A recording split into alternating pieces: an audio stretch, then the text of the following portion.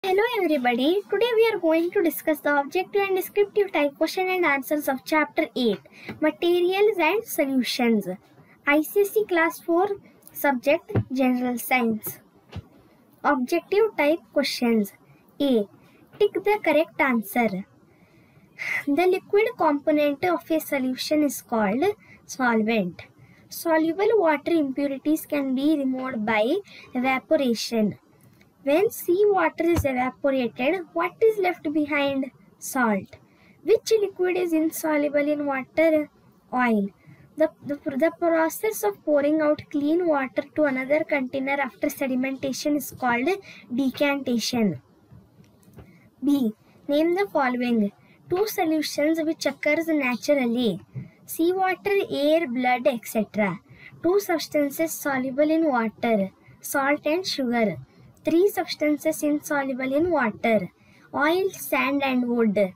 Ways to purify water from insoluble impurities. Sedimentation, decantation and filtration. Name the chemical used for loading. Alum. Descriptive type questions. C. Answer the following questions. What is a solution? Name its components. Answer. A solution is a uniform homogeneous mixture that combines a solute and a solvent. The components of a solution are solute and solvent. Define solute, solvent, solubility. Answer. Solute. The solid or liquid or gas substance that dissolves in a liquid to form a solution is called the solute. Solvent. The substance in which the solute dissolves is called solvent. Answer C. Solubility. The property of a solute to dissolve in a solvent is called solubility.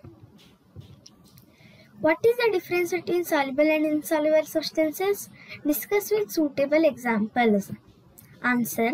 Soluble substances. The soluble substances are those substances that get easily dissolved in a solvent, water. Example, salt, sugar in water. Insoluble substances. The insoluble substances are those substances which cannot be dissolved in a solvent, water. Example, sand, oil in water. What are different methods of separation of substances that are insoluble? Answer. The different methods of separation of substances that are insoluble are sedimentation, decantation, loading and filtration. D. Write T for the true and F for the false statements. Filtration need heating of water. False. Sugar in a sugar solution is present as a major amount. False. In the process of loading, the chemical alum makes the impurities heavier. True. Certain substances are soluble in a particular solvent but not in other solvents. True. During evaporation, soluble impurities are also evaporated along with water. False. E. Answer the following questions. Water is called universal solvent. Discuss why. Answer. Water is an universal solvent because many substances, solids and liquids can be dissolved in water. Show the process of filtration with a diagram. Answer.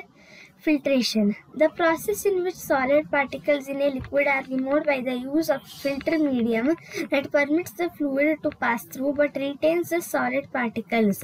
The water seeps through the filter paper and collects in the flask. Impurities like sand are left on the filter paper.